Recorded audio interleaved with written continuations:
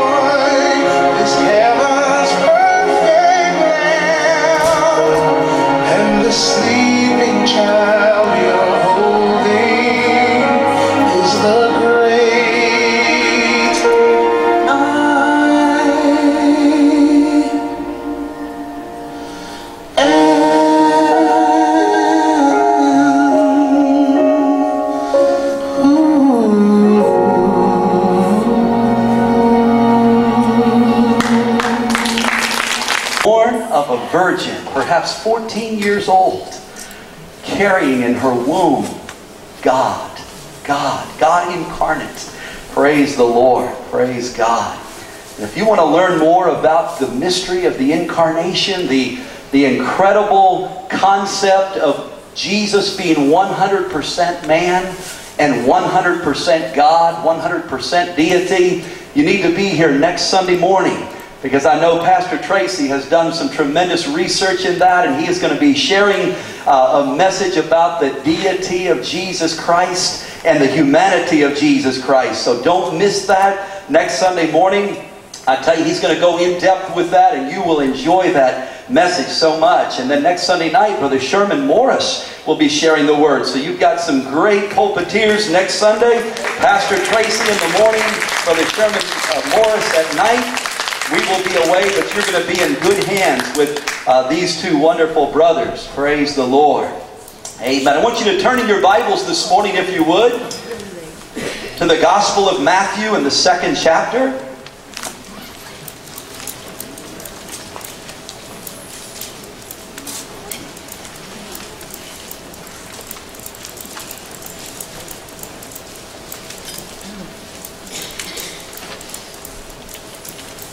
Matthew, the 2nd chapter this morning.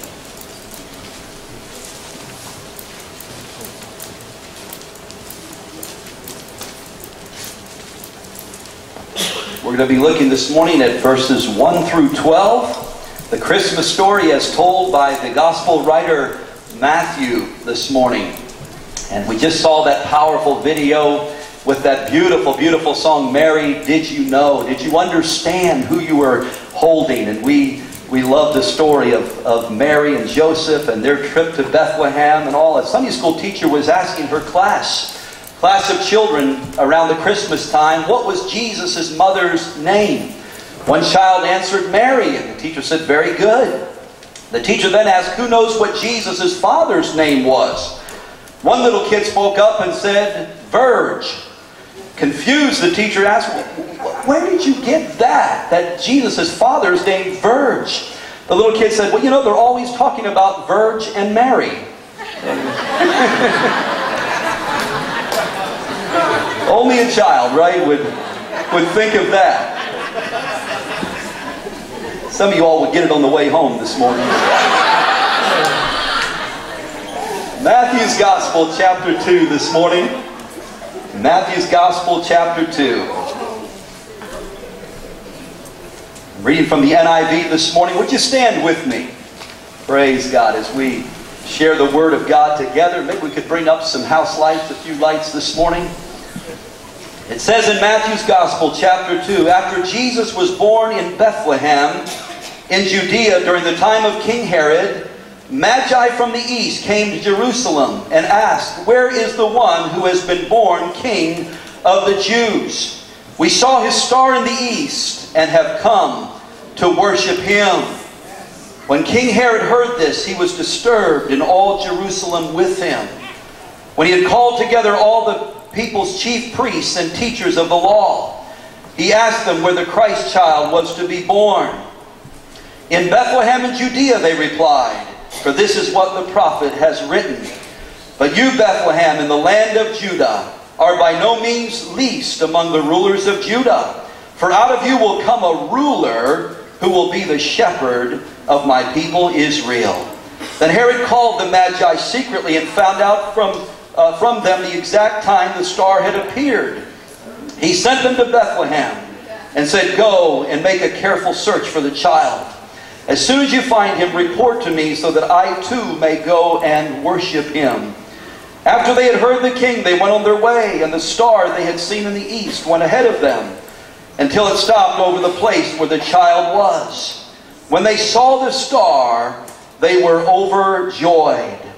On coming to the house, they saw the child with his mother Mary, and they bowed down and worshipped him. Then they opened their treasures and presented him with gifts of gold and of incense, or frankincense and of myrrh. And having been warned in a dream not to go back to Herod, they returned to their country by another route. I want to share a message this morning about the cast of Christmas characters and how God uses the various individuals in the Christmas story to speak to us today. The Holy Spirit wants to speak to us today through this glorious and wonderful Christmas story. I'm going to ask Pastor Tracy if he would at this time to ask for God's blessing and that he would add his anointing to the preaching of the Word this morning. Lord, again, we thank you, Lord, for the privilege to be in the house of God, Lord, celebrating your birth. And God, we just ask a special anointing of your Spirit, God, upon our pastor. Hallelujah. God, as he ministers the Word of God, Lord, I just pray you'll prepare our hearts, God, Lord, to receive this message. Hallelujah. God, and you'll realize the true meaning of Christmas, God, because so many are just saying it's a holiday. Oh, God. Lord, God, may we just boldly proclaim, Lord, this season, the birth of your Son, Jesus Christ. Yes. We pray, God, anoint us, Lord, as he just opens the Word of God up, that, Lord, may we receive his blessing, because we ask it in Jesus' name. Amen. Amen. You can be seated this morning, and it's so wonderful to have Sister Eleanor Meck with us in our service this morning. Right back over here. She is so happy to be back in God's house for Christmas. She's had to be away from us for a long time, but oh, we're so glad she's here. And Sister Berta here with us again this morning. Not been able to be with us here recently, back with us. Praise the Lord. We're so glad to see each and every one of you here this morning. Praise God. Well, let's look at this great Christmas story this morning. In addition to the Christ child, who of course is at the center of the Christmas story. How many realize there is no Christmas story without the Christ child, without Jesus? He's the reason for the season. He's at the center of the Christmas story, of course. But there are several very interesting groups of individuals also in this story, the cast of characters that Matthew mentions and he brings forth in this message that God, I believe, would have us to look at this morning. In this passage he would have us to look at this morning. And Matthew mentions a number of different individuals, and I believe this morning they all have very unique significance to the Christmas story and very unique significance to who and what we are today in our Christian lives.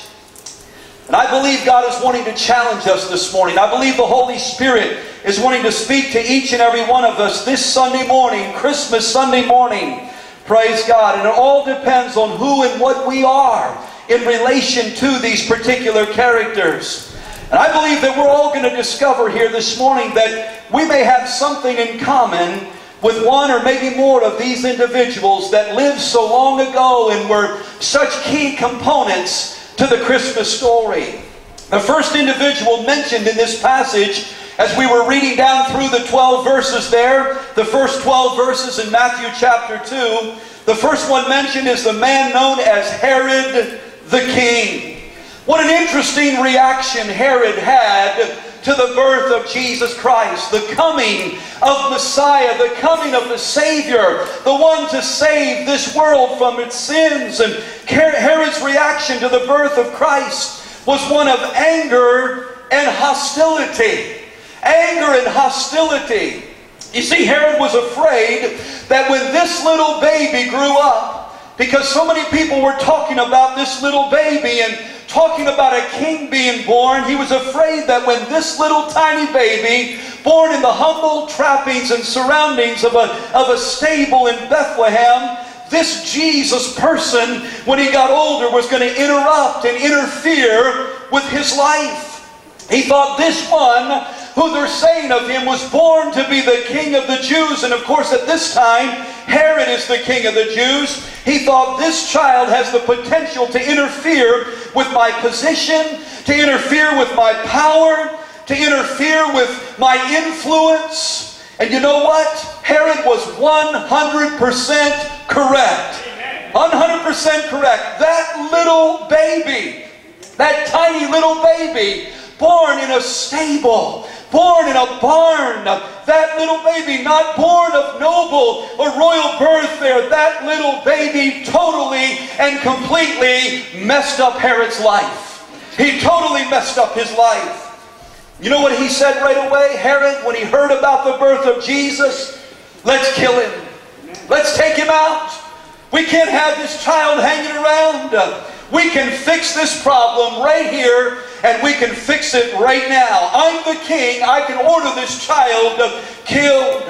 Now this was not really unusual, you have to understand, for this man named Herod. He had already had his own wife Miriam killed.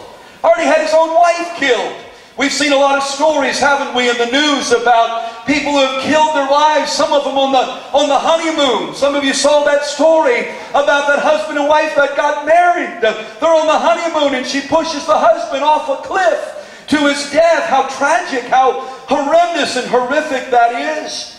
But he had had his wife Miriam killed. Now I don't know a whole lot about Miriam. Scholars don't tell us a whole lot, and the Bible doesn't tell us a whole lot about Herod's wife. Maybe she was a nagging wife, I don't know. Maybe she was a backseat driver. I'm really not sure. I don't know too much about her personality. But I think offing her was probably a little extreme, don't you think?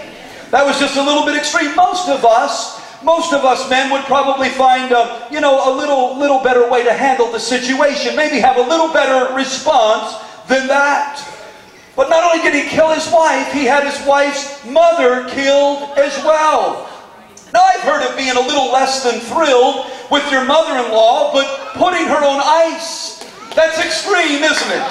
That's a little extreme. Maybe tempting sometimes, but a little extreme. He even had two of his own sons killed. So it wasn't just the wife, wasn't just the mother-in-law, but he had two of his own flesh and blood sons killed. So the one thing we can conclude, I guess, about Herod is that at least he was an equal opportunity assassin, if you know what I mean.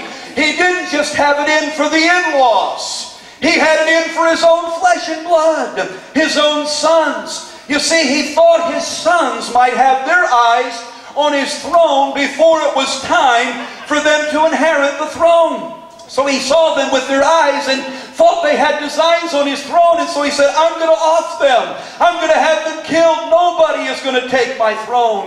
Nobody is going to take my kingship. Not even my own sons. As long as I'm alive, I'm going to be the king. And so Herod was threatened by anyone that he thought might have their designs or their eye on his throne.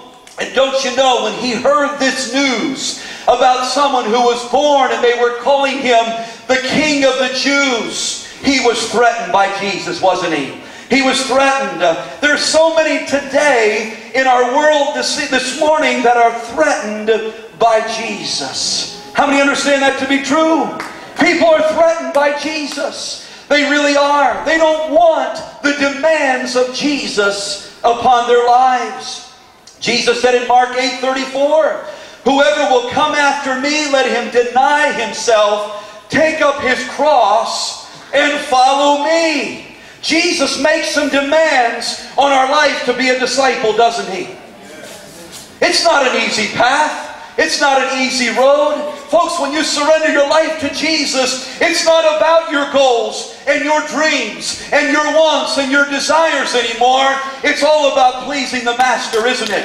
It's about dying to self, dying to our selfishness, dying to our self-centeredness, all of these things. And it's about living unto Jesus, living for His honor, for His glory. We don't want honor anymore. We don't want glory for ourselves. Everything we do is to reflect the glory to Jesus. Would you say amen? Amen. Come on. So many today don't want these strict demands of following His laws. So many today say, I don't want anybody telling me how to live. Nobody is going to call the shots in my life except me. It's my life, and I'm going to live it the way I want to live it.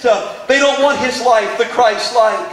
They don't want His requirement of laying aside sin and living pure and doing things God's way. But guess what? If you're going to be a disciple and you're going to follow Jesus all the way to heaven, you've got to do it His way, and not as Frank Sinatra sang, I did it my way. We've got to do it His way. But they never consider the fact that there are tremendous temporal and eternal blessings that come with dying to self and coming alive to Jesus Christ. Hallelujah. Folks, I wouldn't have it any other way in my life. I came to the cross of Calvary when I was 5 years old, and I said, Jesus, I want you to be the leader of my life. I want you to be the Christ, the Lord, the Master. I want you to be King of Kings and Lord of Lords in my life, and I have not regretted it one single second since I gave my heart to Jesus at the age of 5. No regrets. Friends, it's a life of no regrets. Somebody say amen. Amen. Oh, there's great blessings now. Temporal blessings and eternal blessings that come with serving Jesus Christ. If you haven't done so, I want to encourage you to dedicate the throne of your life and let Jesus get on the throne. Dedicate your life to Him and let Jesus sit on the throne. Abdicate. Get off of the throne of your heart and let Jesus sit there. That's the only hope that you and I have this morning for lasting peace, lasting joy, lasting satisfaction. Praise God. Hallelujah. I love having Jesus on the throne. Don't you this morning? Praise God. He's going to stay on the throne of my heart and my life. Herod responded to Christ with anger and great hostility. And you know, we follow that path still yet today in 2013 to our own destruction. Oh, surrender to Jesus Christ. Oh, don't follow that path. Don't be a Herod today. Oh, there's millions of Herods all over the globe today that look at Christ with hostility and anger. Don't you try to tell me what to do. Don't try to run my life. I will call the shots. But oh, that path leads to eternal destruction. The second group mentioned in this passage, the Christmas cast of characters, is the chief priests and the scribes. Their reaction to the birth of Christ was one of complete indifference and apathy. Complete indifference and apathy. I like what one old boy said, I used to be apathetic, but now I just don't care. But they couldn't care less that Jesus was born. You see, they were all taken up with their temple duties. They were taken up with their title. They were taken up with their self-importance and what they were doing and what they could do in the temple that would be seen of men. They were concerned about looking and appearing pious to other people. They were concerned about getting all their rituals right, and they were into all these legal discussions about the Old Testament law and theological debates. They were always ready to argue and to debate with others and to show off their knowledge of the Old Testament law. But their sole purpose in the religious hierarchy of their day was to prepare Israel for Messiah's coming. That was their real purpose. That's why they were in the religious hierarchy. They were to prepare Israel, get the Jews ready for the coming of the Messiah, the Savior of the world. But as religious leaders, they allowed other duties to become so much more important than preparing for and looking for the coming of Messiah. Their priorities became misaligned there, and they really took their eye off the ball of what they were supposed to be doing. They lost the vision. They lost sight of the big picture of getting people ready for the coming of the Lord Jesus Christ, the coming of Messiah. But friends, let me tell you this morning, may it never, ever be said of us at Edgewood Assembly of God that we are religious, we are spiritual, we're pious people, but we fail to pay attention to the signs of the times around us. Never let us get so spiritual that we lose sight of the big picture. What really matters, what's important, that we be ready for the coming of the Lord Jesus Christ. May we never lose sight of the fact that we've got to keep our garments completely white and spotless, and that we've got to live a holy life in an unholy world. We've got to be living for the coming of the Lord, looking for the coming of the Lord Jesus Christ. Yes, we ought to be spiritual, but oh, let's not be so pious that we're caught up in other things and trying to impress people with our spirituality. But oh, let's have our eyes on the eastern sky, saying, oh Lord Jesus, come quickly. We're ready for your coming. Oh, let us never fail to pay attention to the signs. Folks, we are to discern the signs of the times and realize every single day that we live, we are one day closer to the coming of the Lord Jesus Christ. We've got to be ready. We've got to get ready. We've got to stay ready and look for His soon return. Oh, may it never be said of us that we never give much serious thought that Jesus is to soon return to this earth. Friends, I want to shout it from the rooftops every chance I get. He is coming. Hallelujah. He is coming for a spotless, glowing bride. He's coming for a church without spot and without wrinkle. Oh, that's the message of the hour. Get ready. Jesus is coming. He's coming. Occupy. Tell everyone you know that doesn't know Jesus, it's time to get right. It's time to know the Savior. Oh, our redemption draws nigh. His return, friends, is imminent this morning. Oh, not one more prophecy has to be fulfilled before Jesus can appear in clouds of glory to rapture His bride. His return is imminent. Hallelujah. He could be right at the door this morning. I'm looking for His coming this morning. Oh, I heard someone say recently, I'm not looking for the undertaker, I'm looking for the upper taker. Hallelujah. Glory to God. Hallelujah. I'm looking for the one who's going to take me up. Praise the Lord.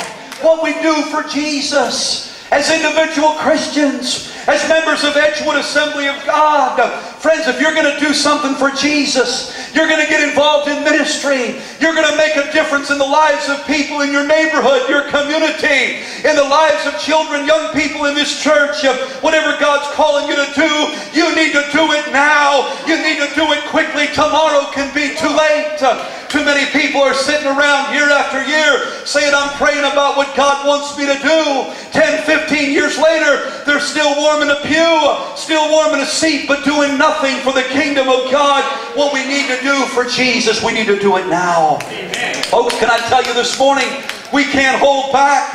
We've got to right now give it everything we've got. Hallelujah. Everything we've got.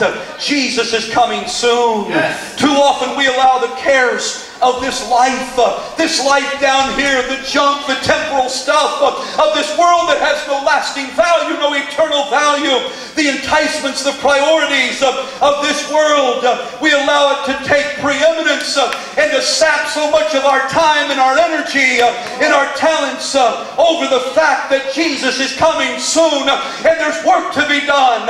There's work to be done. There's no time to sit in front of a TV for hours, sit in front of a computer screen for hours, playing meaningless games. It's time to work for the Lord. I don't ever want to be remiss in preparing for the Lord's soon return. Oh, friends, when we celebrate His first coming, we're also thinking about His second coming. The first coming of Jesus prepares us for the second coming. Oh, I don't want to be remiss. You know, so many people say to me, oh, Pastor, I know I need to get more involved, but you know, I got so much to do.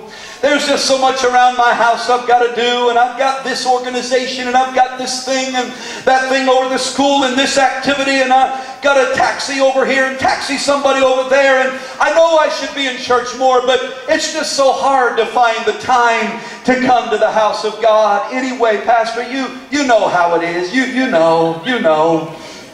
Friends, all I know is that the Bible says in Hebrews 10:25, not forsaking the assembling together of ourselves, as the manner of some is, but exhorting one another, and all the more as you see that day approaching.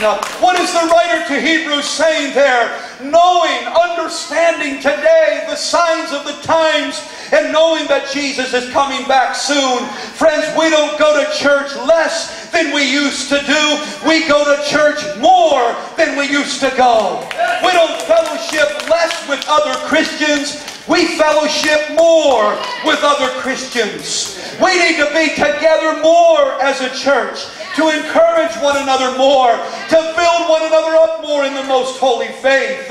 We need to reach out more to the lost that are undone and not prepared for the coming of the Lord Jesus Christ, that are on their way in a mad dash to a devil's hell.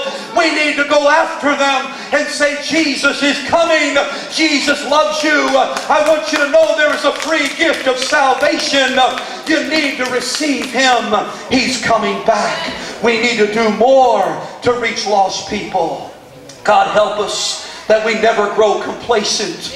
God help us we never get indifferent about serving the Lord, about the coming of the Lord, about the importance of Christian service and evangelizing the lost. Don't ever let us become complacent and indifferent about the importance of Jesus Christ in our lives. When we're confronted with Christ, when we're confronted with matters of the eternal kingdom of God, we can't afford to get complacent. We can't afford to be apathetic any longer. This second group, the chief priests, the scribes, they were indifferent toward the baby Jesus. How tragic. Religious leaders in the temple, indifferent. They were supposed to be looking for the Messiah. They were supposed to understand all the signs of Old Testament law. They were supposed to know the prophecies backward and forward. They should have seen it. They should have been on top of it. And they missed it. They were apathetic. The Messiah came and they didn't even know and understand who He was. God help us to have a renewed passion this Christmas as a church for Jesus Christ, His presence, His power, His glory. Hallelujah. Oh, let us be hungry and thirsty for more of Jesus in the church. Oh, let us be hungry for revival, for God to come back, hallelujah, into the house of God. And oh, to clean house, and to come and to have His will and His way in every heart and every life, and take away the complacency and the lethargy and the apathy, and set us on fire again. Praise God for Jesus Christ. You see, what you do with Jesus will make you, or it will break you for all of eternity. This third group, of course, is the group we have come to know as the Magi, or the wise men. Scripture makes it clear these men did not come with hatred. They didn't come to Bethlehem with hostility like Herod did. They didn't come with apathy, complacency like the scribes and the teachers of the law. But they came with a sense of adoration and worship. A sense of adoration and worship.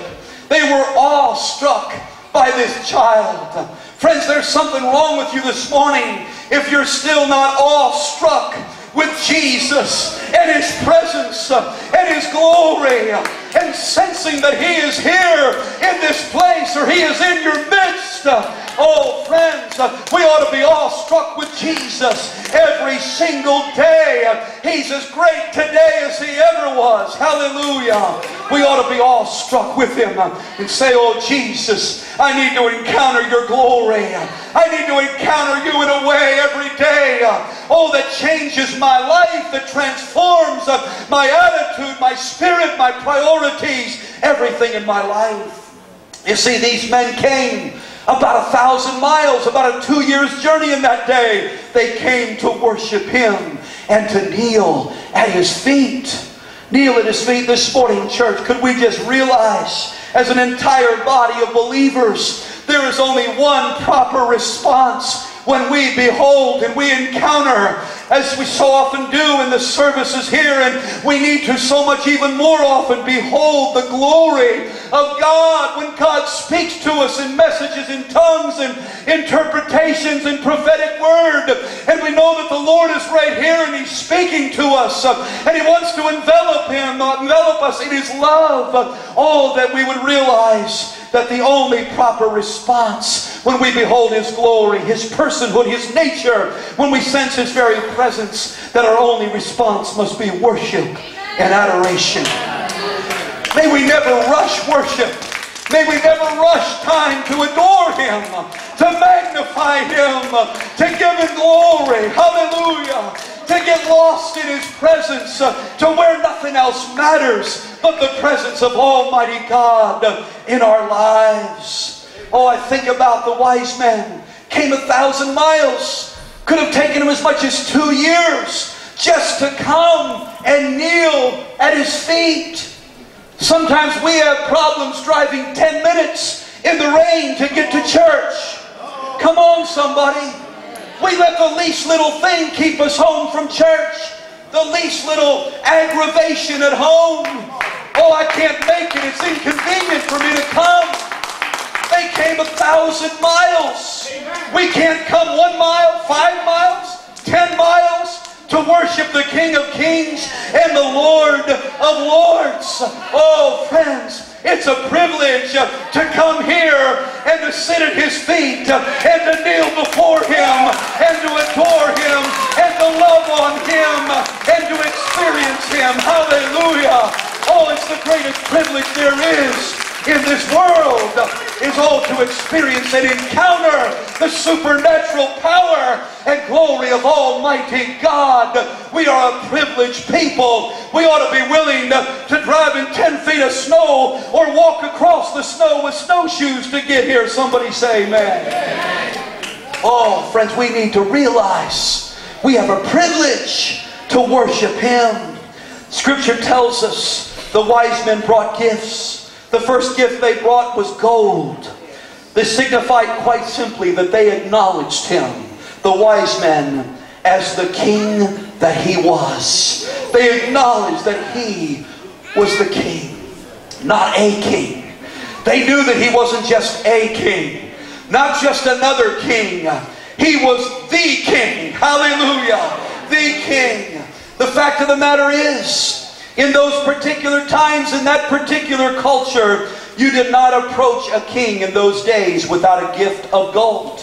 You would be stopped at the palace door, and there would be no admission even into the palace if you didn't come with a gift of gold in your hand. That's how you reverenced the king. That's how you acknowledged His kingship. You came with gold. Jesus was king when He was laid in Bethlehem's manger 2,000 years ago. And let me tell you, He is king this morning. Hallelujah. He is king over His church. He is king over the nations. He is king over this world. Oh, friends, we have commercialized and cursed His name beyond recognition. Our world has tried to belittle Jesus and poke fun at Him and poke fun at Christians for worshiping Him and tried to bring Him down to such a common level and made Jesus a punchline in a joke. But let me tell you, in Philippians 2:9, oh, this is what we need to keep in mind. The world can curse if they want to. They can trivialize, they can commercialize. But Philippians 2:9 says God has highly exalted Him and given Him a name that is above every name. That at that name of Jesus, every knee should bow, of things in heaven and of things in earth and even things under the earth. Oh, and that every tongue should confess that Jesus Christ is Lord, to the glory of God the Father. Hallelujah. It doesn't matter what people in this world think of Jesus. Oh, hallelujah. The God of the universe has exalted Him as King of Kings and Lord of Lords. Oh, hallelujah. He's the King this morning. Friends, you can hate Him this morning, and He's still the King. You can take Him or leave Him, but He's still the King this morning. Religious leaders and politicians and all kinds of executioners alike have found out you can kill Him to try to wipe Him off the face of the earth, to do away with Him, to do away with His memory, to get people to forget about Him and to stop worshiping Him. You can kill Him, but that still won't dethrone my Jesus. Hallelujah. Because I'll tell you what, if you execute Jesus, He'll just end up walking out of the grave. Hallelujah. With the keys of death, hell, and the grave swinging at His side. Hallelujah. He is the King over death. He's King over hell. He's King over the grave. He's King over all things. King of kings and Lord of lords. Hallelujah. Why is He King of kings and Lord? How is this so? A baby born in a stable. How could it be so? Because He is the King of kings and Lord of lords. Oh, hallelujah. To the glory of God the Father, established as such by God, and He shall reign forever and forever. Oh, I love the crescendo of the Hallelujah chorus. I never get tired of hearing that song, the Hallelujah chorus, because it builds to that glorious crescendo. He shall reign forever and ever and ever and ever. Hallelujah. Throughout all of eternity, He is King of kings and He is Lord of lords. They came with gold because He was the King. They came with frankincense. That's a gift traditionally given to priests. It signifies Jesus is our great high priest. That's what frankincense signified. He's our great high priest. They were acknowledging Him as the great high priest. You know, frankincense was used by the priest in temple sacrifice and worship as a sweet perfume, a fragrance offered up to God, to take away the stench of the burning animals and so forth that were in there, and so that God would be pleased. They wanted to offer a sweet smelling savor up to the nostrils of God, so they used frankincense. The Latin word for priest is pontifex, which means, I love this, bridge builder. Hallelujah. Isn't that good? He is our bridge builder this morning. He spans that great gulf, that great chasm between God and man, that nothing else and no one else could ever bridge and bring together. The gulf was too wide. It was too great a chasm. Nothing else would do. But Jesus, hallelujah, is the bridge builder that takes your hand and lifts it up, and takes the hand of God and brings it down and unites the two. Hallelujah. And gives us standing with the holy God. Glory to God. Oh, He's the bridge builder to make a way where there was no way. There was no way. He connects. Every day, friends, He connects your prayers to the ear and the heart of the Father. Isn't that wonderful? Jesus connects your voice, your petition. As it goes up, Jesus lifts it higher. Praise God. And He makes sure that it finds the ear of God the Father, finds the heart of God the Father. He's how we get to God. He's the only way we get to God. Praise God. When we couldn't go to Him, oh hallelujah, 2,000 years ago in Bethlehem, He came down to us. He's my bridge. He's your bridge this morning. He's the bridge that gets us from little old Edgewood all the way to the throne room of God in the third heaven. Hallelujah. Oh, that's quite a distance. But oh, Jesus can bridge the gap. The third gift the Magi brought was a strange gift. It was seen kind of odd, a little out of character from the other two. Gold for a king, frankincense for a high priest. It was a gift of myrrh. Myrrh wasn't a gift that you gave to someone who was alive. You see, myrrh was used in those days to embalm dead bodies. It was a sign to the world that Jesus had come for the purpose of dying. So it was in fact appropriate. That's why Jesus came. He was born not to just live. He was born to die for your sins and mine. Praise God. And this was a sign that He knew it. Jesus understood it, and because of that willingness to go to the cross in our place for us, to become the penalty for our sins, He has become our Savior. Hallelujah. Glory to God. Glory to God. He came to die that you and I could live. Hallelujah. He crawled, as it were, over the balcony railing of the beauties and glories of heaven. And He came down and down and down and down, way, way down, all the way from heaven's splendor to a barn, a lowly, smelly barn and stable with smelly animals, the most humblest of circumstances on earth, in the form of a newborn baby. And when He came down, He gave us the potential to finally get up. Hallelujah. Hallelujah. To get up from our shame, to get up from our guilt, to get up from our hopelessness, to get up from our failure, to get up from our defeat. When we've been knocked down by the enemy, Jesus says, you might be down, but you're not out, because I'm here to lift you back up again and push you back in the race. Hallelujah. And one day soon, and very soon, praise God, we're going to go up. Hallelujah. We're going up, all because His grace has been extended to us. Hallelujah.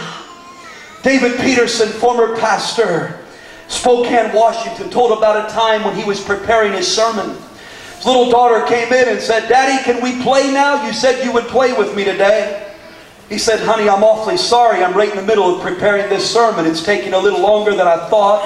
But I think in about an hour I can play with you. She said, okay, when you're finished, Daddy, I'm going to give you a great big hug. He said, oh, thank you so much. She went to the door. He went back to his sermon preparation, and these are his words describing it. He said, then she did a U-turn and came back and gave me a chiropractic, bone-breaking hug. And he said to her, honey, you said you were going to give me a hug after I finished. She said, Daddy, I just wanted you to know what you have to look forward to. Hallelujah. One meaning of Christmas is that God wants us to know in His first coming, in the birth of Jesus, through His first coming, how much we have to look forward to in the great and glorious second coming of Jesus Christ. Oh, somebody ought to be shouting about now. Hallelujah. Oh, how wonderful to remember that when we couldn't rise to meet God where He is, He came down to where we were. When we were incapable of becoming like Him in our own strength, He humbled Himself to become flesh like us so that He could help us to become like Him, so we could live where He is now for all of eternity. Oh, glory to God. Hallelujah. Herod rejected the Christ outright. The priests and scribes, they refused to accommodate Him in their theological structure. They didn't have room for Jesus. Oh, can I tell you, be like the wise men. Seek Him out today. Kneel at His feet. Offer Him your heart. Let Him be Lord of everything in your life today. Your life is the greatest gift you can ever give to Jesus. Your whole life, your time, your treasure, your talent. Give Him your whole life and say, Jesus, it doesn't belong to me anymore. It belongs to You. You tell me what to do with my life. You lead the way, and I will follow. I want every head bowed, every eye closed all over this place this morning. Praise God. Oh, this is Christmas Sunday.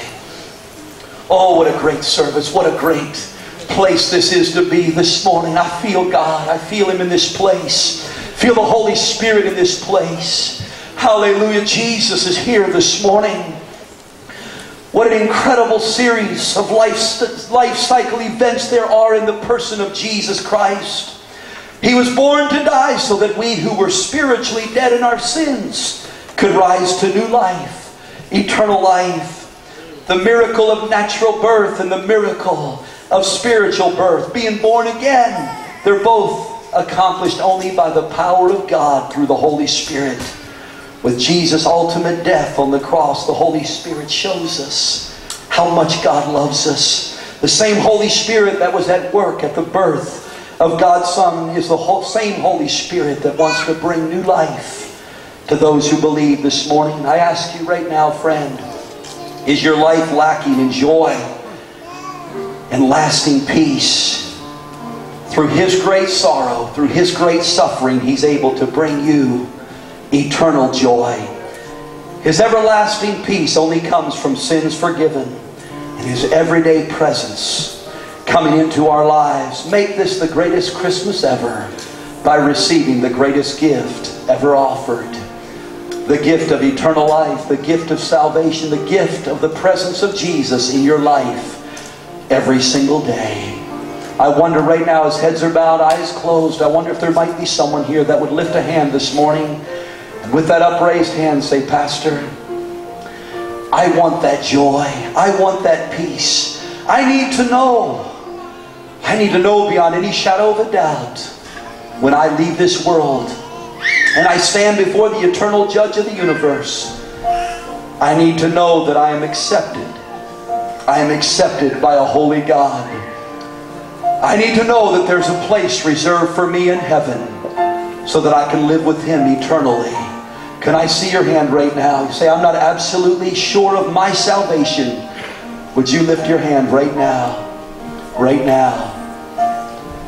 Heads are bowed, eyes are closed this morning. The Holy Spirit is dealing, I know He's dealing with hearts right now.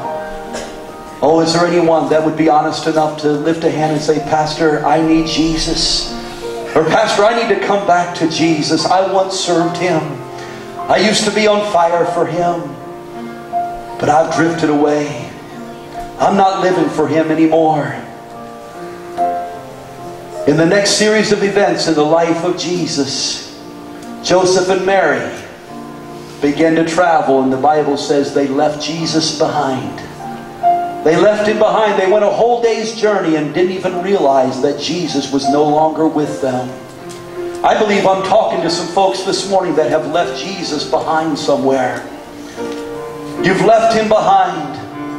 You've started to chase other dreams, other things in this life that really don't matter. They're temporal. They're not eternal.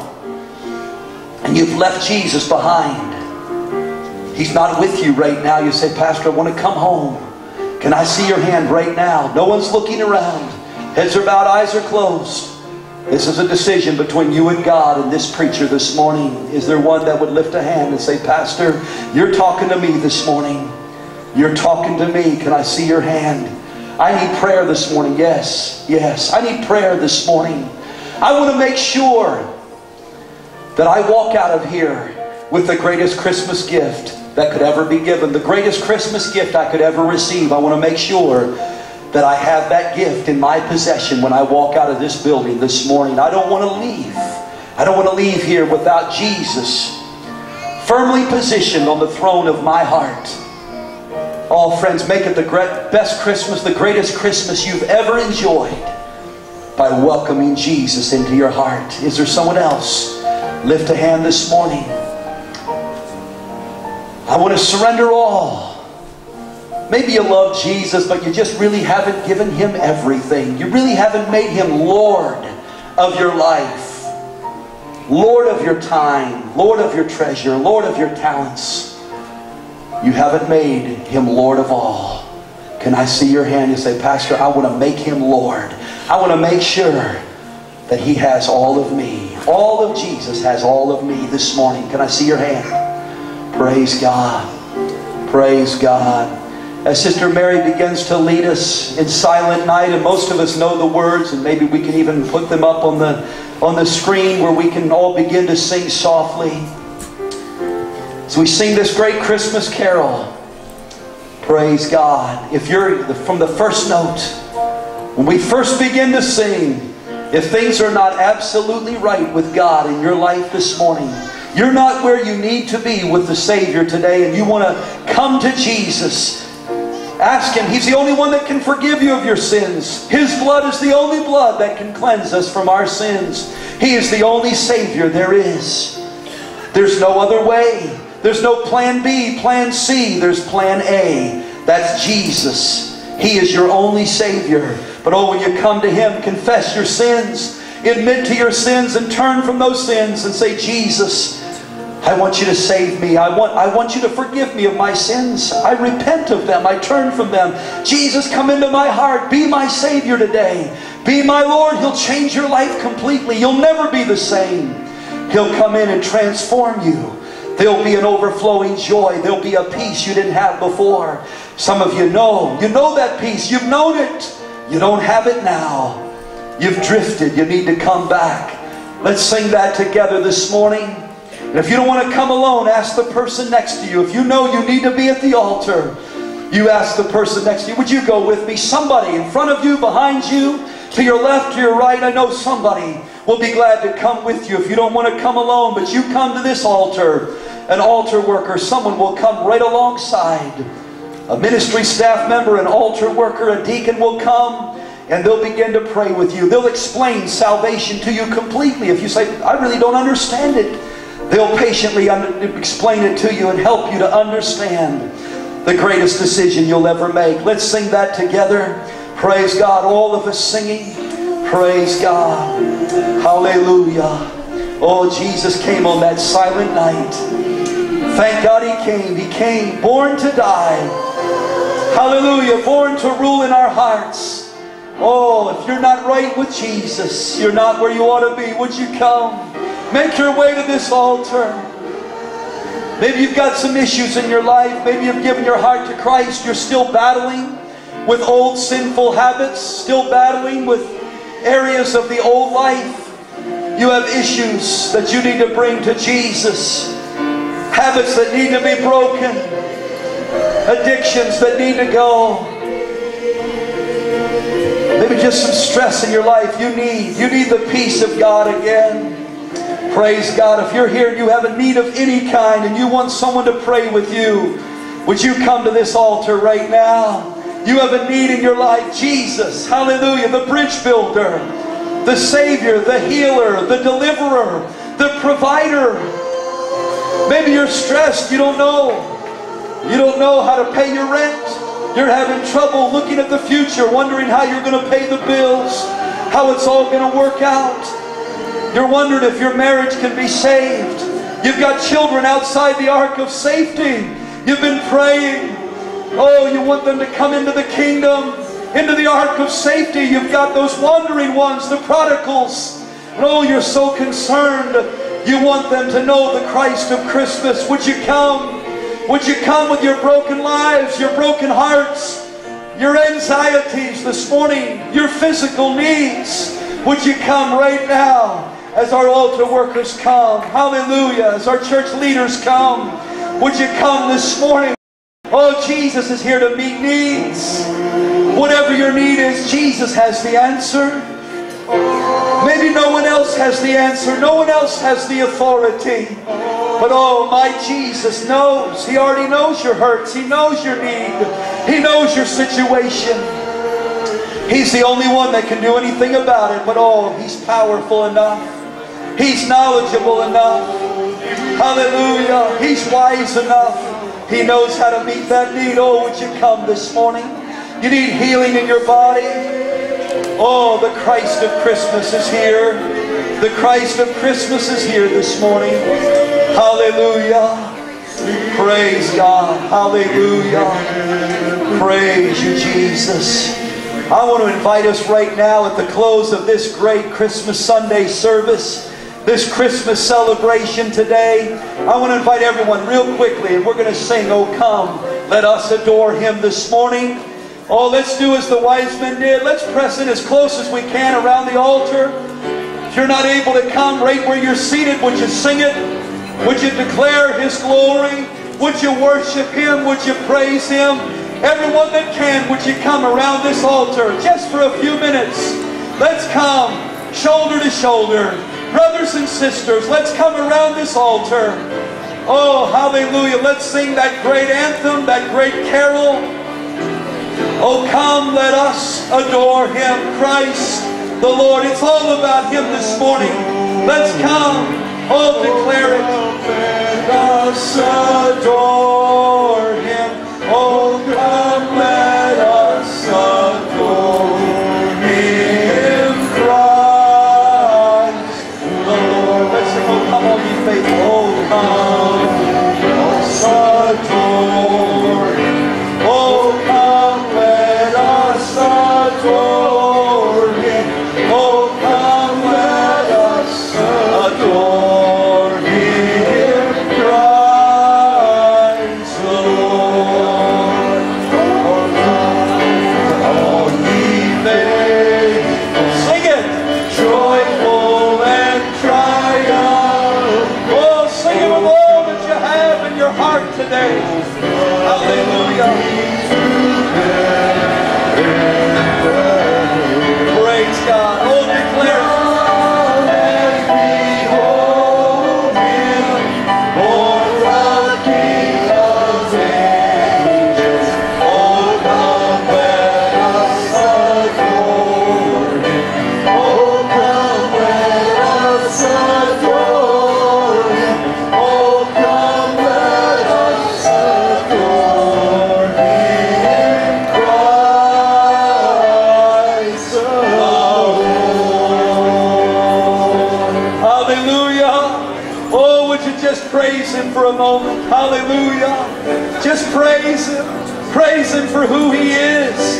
The Christ of Christmas. The King of Kings. The Lord of Lords. Hallelujah. Our soon and coming King. Glory to God. How many are looking for His appearing? You're looking for His return. Oh, hallelujah. He is coming back. He's coming not as a babe in Bethlehem, not as a limp, bleeding form and figure on a cross. He's coming. Hallelujah. Oh, hallelujah. In power and in glory. King of kings, Lord of lords. Glory to God. Oh, we want you and yours to have a glorious Christmas. Some of you I may not see again before Christmas. Pastor Tracy, is he still here? Where's Pastor Tracy? Oh, yeah, okay. He's praying with someone right now. Okay. Well, we're going to pray, and I'm going to ask my father. Dad, would you come at this time? I'm going to ask my dad to come. Praise God. I love my father. He has given over 60 years to the ministry. He loves the Lord with all of his heart. Amen. Has preached some of the greatest Christmas messages I've ever heard in my life, and I want him to come. Dad, would you just close us with prayer this morning on this great Christmas Sunday? And we have at the doors, we have some newsletters for you from Pastor Tracy and myself, and we have a gift for every family at the door. Make sure that you get your gift before you go. Praise God. And just on behalf of the staff and the board members here, we wish each and every one of you a Merry Christmas, but we hope we'll see many of you again tonight, 6:30, in the smaller sanctuary. We're going to be over there watching a wonderful Christian Christmas movie, having a wonderful time of food and fellowship. Do join us tonight. But God bless you. Dad, would you close us and take us home in prayer? Hallelujah. Praise God. God is good. Lord, we thank you for this Christmas service. How much it means to know the Lord. We pray that if any of those that are in this service today have not found that joy and peace of knowing the Lord, we pray that this will be the day when they will invite you into their hearts. Now, Lord, go with us. Watch over us, protect us, give us a safe journey to our various locations, and may we come back at the next appointed time. We pray all this in Jesus' wonderful name. Amen. Amen.